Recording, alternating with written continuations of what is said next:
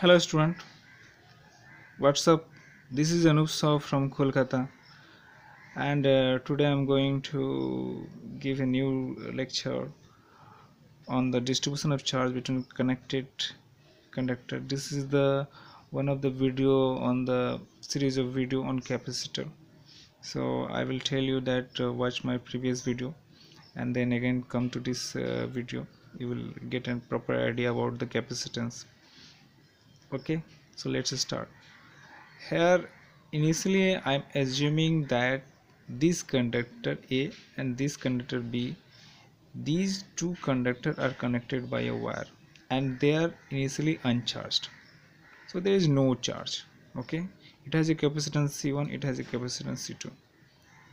Now if a charge Q is given, okay, if a charge Q is given, then they will distribute the charge Q among themselves.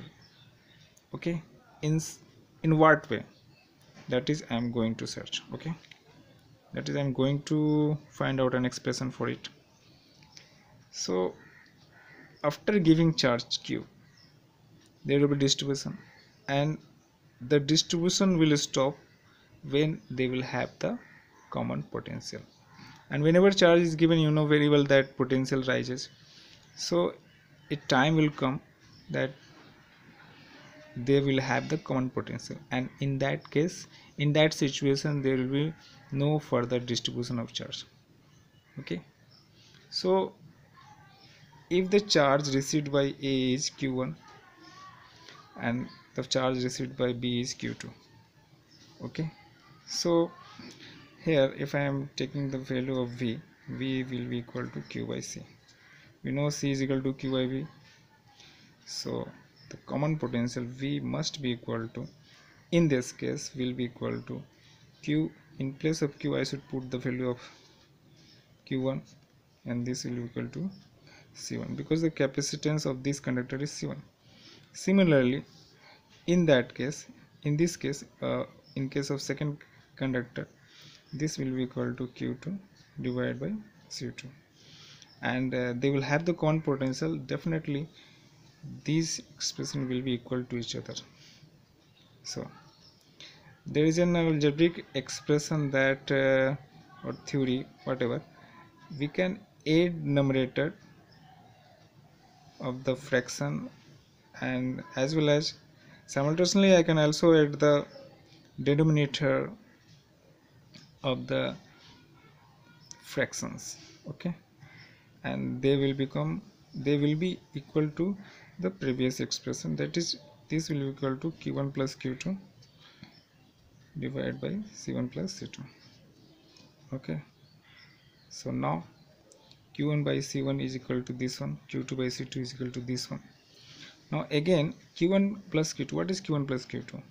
When the charge Q is given, this must be equal to Q1 plus Q2 because charge is not lost. Okay, charge remains conserved, and the total charge is given as Q, and they received Q1 charge and this one received Q2 charge, so definitely Q1 plus Q2 must be equal to the initial charge given, that is Q. So here I am putting the value Q divided by C1 plus C2.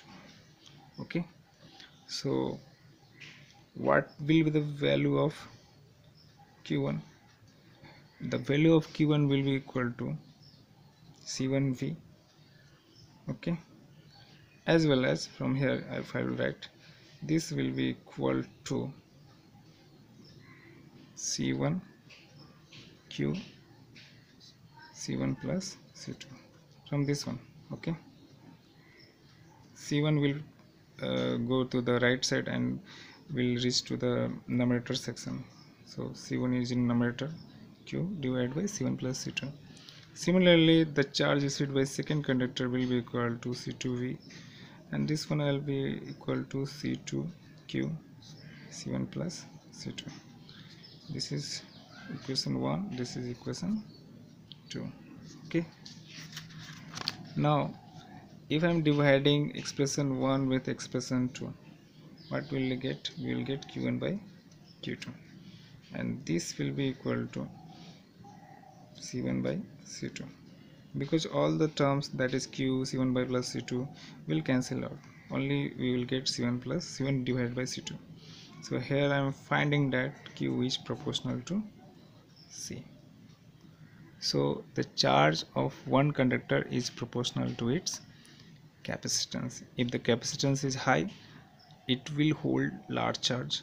If the capacitance is low, it will hold less charge. Thank you for watching this video. Thank you, and do share with your friend this video, because that's an inspiration to me. Okay, thank you.